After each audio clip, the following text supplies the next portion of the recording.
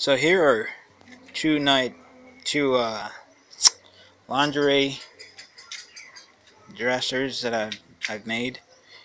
Let me say, excuse the mess. I've been doing a lot here around the shop, but I have to finish these. So instead of cleaning up, I just get right to finishing it.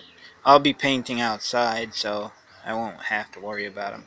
Now let me explain a little bit about the dresser.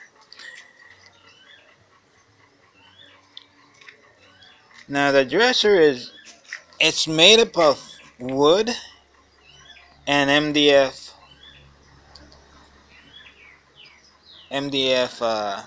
boards. Reason why I did that was because it will make it more durable instead of having just the MDF structure. And one of the things I did was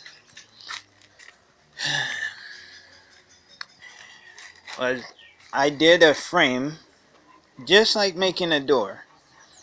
I made the side panels and then I made a side panel frame and then put the panel into it. If you look on the inside there, you can see side panel in there. But and then this make it stronger. Then for the legs, I just did tapered legs.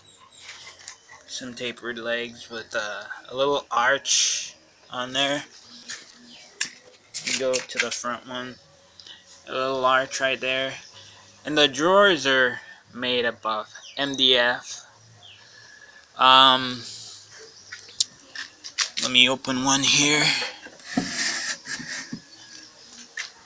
The drawers are very simple. They're the simplest I could come up with.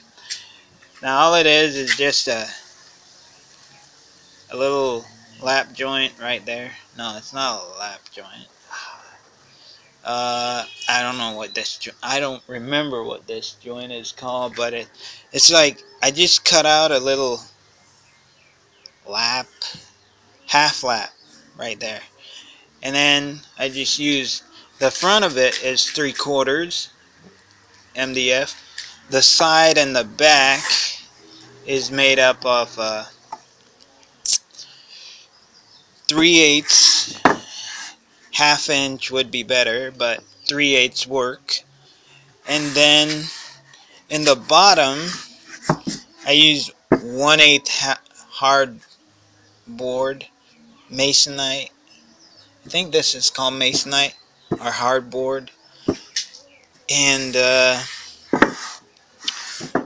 one problem I ran into every time I do this, and I've been trying to figure this out, is this edge right here.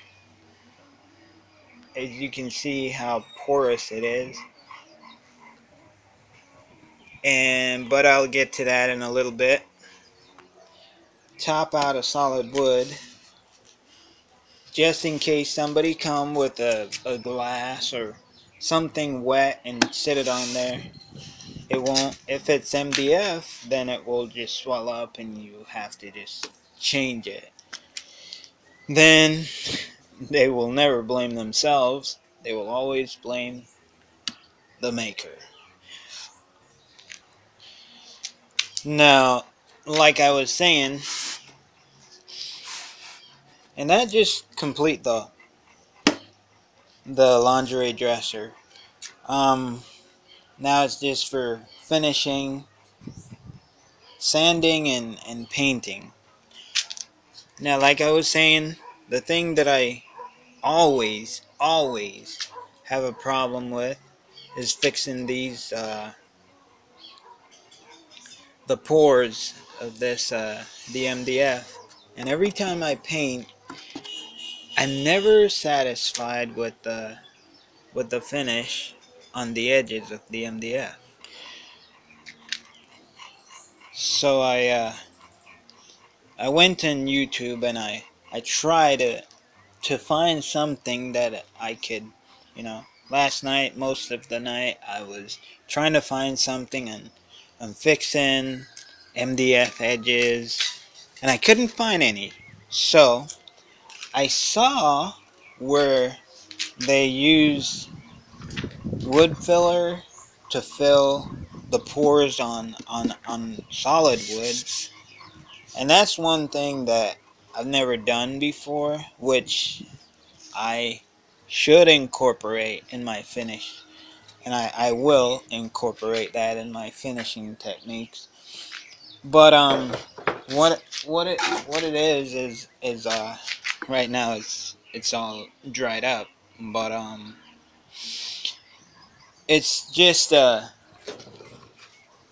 wood filler, this wood filler right here, that I figured I should give it a try. I tested it out on a piece before I actually put it on the workpiece.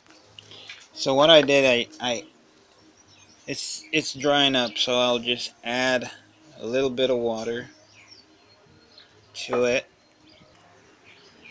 and I just mix it up a little till I get it to the consistency of about mayonnaise or peanut butter, and then I apply it to the MDF edges. So here is one that don't have it on there, and then here's another that do have it on there. So that one, as I said, don't have it on there, and this one I've already put it on the project. But I'll show you one that I was practicing with, and here is a finished piece that I did. Now the way I did it was I just, with a stick and a little bit, I just apply it. Now my concern was because it was water-based filler, I thought it would ruin the MDF, but as you can see it didn't. So I just applied it like that. Now with it at that consistency, what it does, it fills all the pores. And then with a piece of sandpaper, this is a piece of 180. Now it's best to use a sanding block so you don't change the shape of the piece. But just for this demonstration, I'll just use my fingers and just do that there. So now that has a 180 grit. Now it being wood filler, it's easy to sand, so I can just jump from 180 to 320. The 180 I just use it to knock off the heavy part of the filler, and then I just go back and did that, and that's the idea. So it went from this to that, now to this, and as you can see, the pores are filled, and there are no more of those holes in it. That's just dust right there. Then to see how it will turn out, on my test piece, I put some stain on it, and I think it turned out well. So that will be my technique for filling the edges of the MDF. If I find something better, which is which is accessible where I live, then I'll just use that.